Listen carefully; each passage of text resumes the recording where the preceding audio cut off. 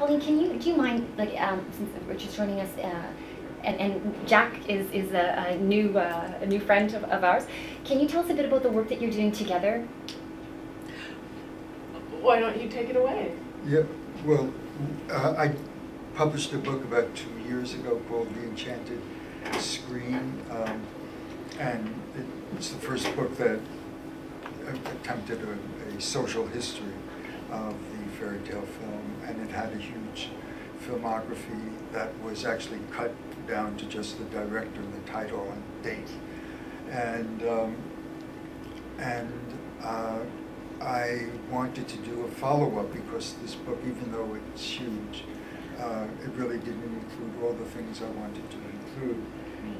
But it cost me 4 years or 5 years of my life, yes. And I was looking for some people whom I could sucker into the helping and join me. And there's one here on the right and one here on the left, yes. And Sydney will be contributing something to the book too.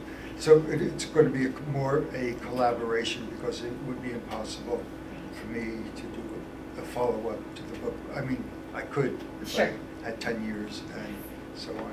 So we have a publication date of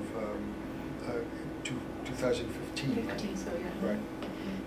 Yeah. We were originally interested in publishing like a filmography, like a massive like little reference book right. for people yes. to in print form. But then when we realized that there's just such a wealth out there that yeah. even as like obviously Jack speaks German and a number of other languages, but we just can't access or we don't necessarily know about. Yeah. So obviously something like this is going to enable that kind of well, it makes it dynamic. fluidity. It makes it yeah fluid, exactly. Yeah.